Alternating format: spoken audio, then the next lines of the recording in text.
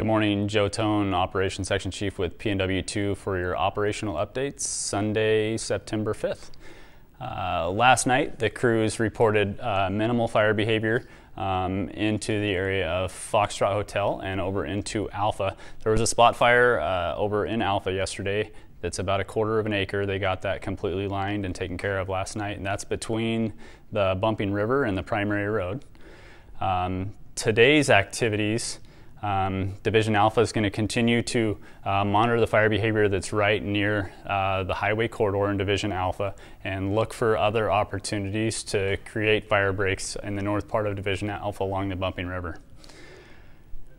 Delta and Echo remains in a patrol status with minimal activity. All the structures are prepped in that area. Division Foxtrot and Hotel, yesterday there were some firing operations that occurred right here around drop point 33 all the way to H18. That was to secure fire movement that was wanting to come northwest and then get into an aspect where it would want to run to the southeast. So they brought fire all the way out to this dozer line for a controlled edge.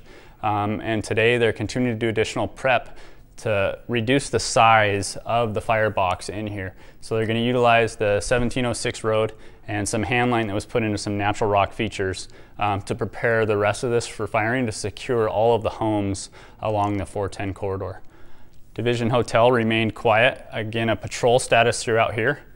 And as we come down into the south end of the fire in branch 2, the crews worked on mop-up and securing this edge that was fired over the past week. So we have a good controlled fire edge here, and they're working on the hot spots that are adjacent to the line to make sure that we have good securement through there and begin to increase our containment percentage on the fire in the southeast corner.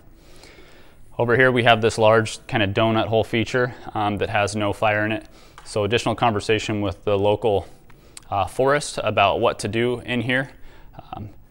They continue to work the fire edge. You can see we've only got about 1/4 to 1/2 mile of charred fire depth along the line in here. So they continue to work on gaining a little bit of depth, which will give us long-term security along the southern line. Moving to the west end of branch 2 into Division Oscar and Zulu, mop up and secure the fire's edge. All of this firing was complete throughout this past week. So they're continuing to do the same thing they're doing in November, is mop up along the roadway and make that very secure, reduce any potential for escape in the coming days with any wind on it. Division Zulu on the alternate line, they're just finishing up the final bit of preparations to have that as an alternate control line if anything wanted to come out of the wilderness.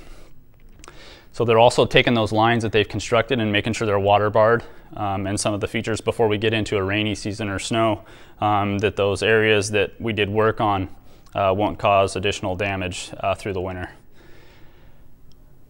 Got in some specialty fire use modules that are going to be put out into the wilderness today to look at what short-term and long-term fire development looks like in the wilderness and where we can stop that fire. There's a couple opportunities with a lot of rocks and water as we move significantly to the west, where we'll be able to make sure that this fire stays up into the wilderness and doesn't come back down to the south, impacting the Highway 12 corridor or the ski lodge to the west.